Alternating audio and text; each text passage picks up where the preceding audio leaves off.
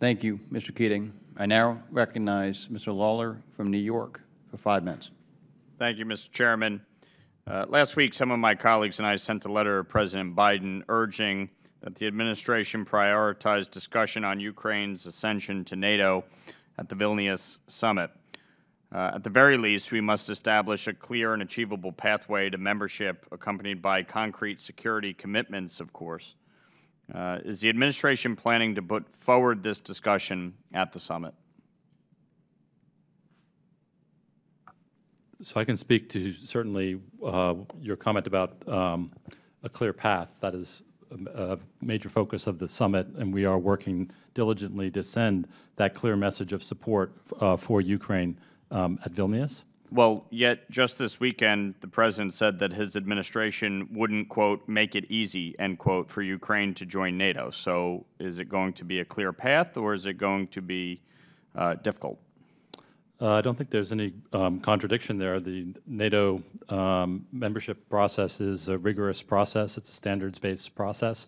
And to get through it successfully, right. So if it's standard, why even have the comment that we're not going to make it easy? What is it that we're concerned about? Because every applicant, including Ukraine, has to make reforms to meet the criteria for membership. And so what we're focused on in this summit is really providing Ukraine the support that it needs to make those reforms so it can be successful in the membership process.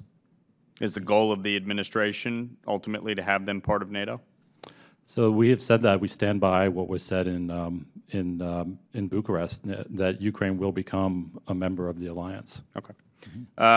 With respect to Moldova, Moldova obviously is in the process of reforming its government. President Sandu has taken on corruption in concert with the United States and the EU, putting sanctions in place. They are obviously seeking EU membership, and in that process, is there any talk with respect to Moldova being part of NATO, and obviously rigorous process understood, but is there any talk with respect to Moldova and what NATO can and should do to help with security? Perhaps, Congressman, I can first address it from a bilateral perspective, because right now the government of Moldova is really focusing on EU membership, and they aren't emphasizing NATO membership. So we actually have ramped up significantly our engagement with Moldova to support them in this critical time. And from a Defense Department perspective, we've significantly expanded security assistance and training and other forms of engagement and support. And it really is intended to strengthen their ability to defend themselves and have a deterrent effect and build towards what they see as an immediate EU goal. But if you wanted to comment on NATO. I just wanted to add that Moldova follows a policy of constitutional neutrality, and so it is not requesting or seeking NATO membership. It's not a NATO aspirant, but it is a strong partner to NATO. And NATO has tailored its support for Moldova to be fully in respect of its policy of constitutional neutrality. And NATO does recognize Moldova as one of its partners, particularly at risk, and has targeted its support to support it. Understood. It is common knowledge that the majority of NATO members still fail to meet the alliance's 2% of GDP threshold for defense spending. But this past February, Secretary Austin met with NATO Secretary General Stoltenberg, and then announced that NATO countries would agree to a quote-unquote new defense investment pledge at the Vilnius summit.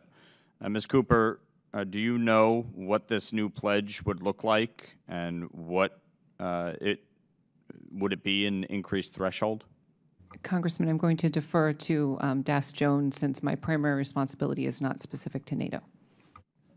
So allies are intensely negotiating what the new updated defense investment pledge will be, and our position is that the new defense investment pledge needs to affirm an enduring commitment to spend 2% of GDP as a floor for all allies. But in addition to that, there needs to be strong language to aim to spend even beyond that, because in our assessment, 2% spending by each ally would actually not be sufficient. Is there going to be accountability measures as part of this? So the Secretary General does release a report annually that details defense spending by all allies, and all allies are asked to produce a plan, a credible plan for how they will get to the 2% mark. Thank you.